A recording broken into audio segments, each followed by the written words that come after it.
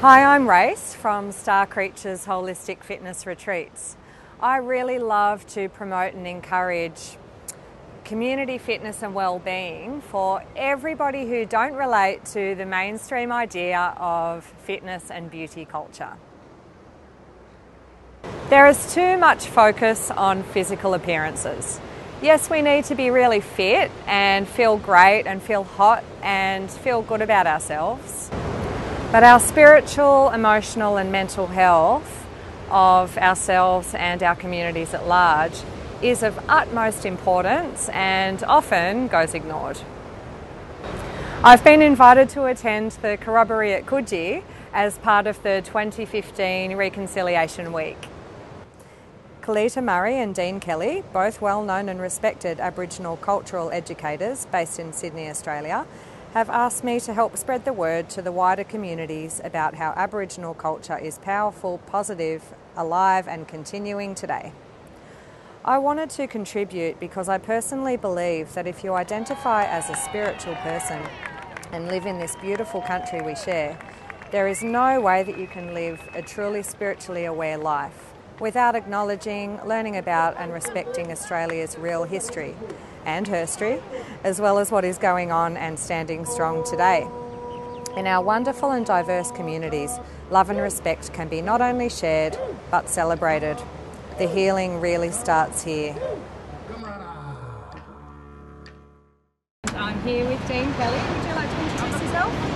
Yeah, my name's Dean Kelly, and that's an English name, of course. As a cultural man, I'm a Yuin, Walbunja, Guriga, Gurunji man. Salt water through my father. Through my mother, I'm a Wawa Nambar man. Fresh water stone from. Thank you so much. Feel so honoured to be able to support and be here today. And the energy's been amazing. The turnout was fabulous and everybody was really present, weren't they? You really feel that attention. Yeah, everyone became a part of it. Yeah. And that's what this stuff is about. It's getting people involved. We can look at each other as much as we want, but unless we start doing things together, physically, spiritually and mentally, we'll never understand each other. Absolutely, right on. To understand culture, I have to understand who I am as a person, so then I can start to accept and believe and understand the underlying stuff that isn't seen. Okay, yeah. And that ties into what you were saying earlier about healing. We have to heal ourselves before we can support other people's healing, yeah? Yeah, and healing does. It starts with ourselves.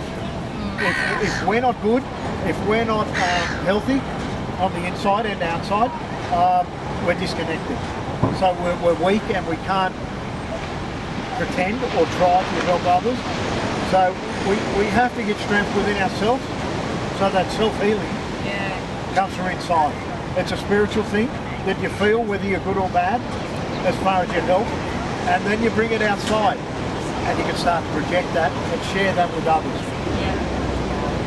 Also too, if you could share with me the benefits that the kids get from being involved in this stuff, you know, obviously from that cultural connection perspective, but also to do with health and fitness of kids, you know, because obviously in you know, traditional lifestyle, kids never had to worry about that, but these days it's a different story. So could you share a bit on that? And look, talking on that and the young people that are coming through, it's important that they're healthy.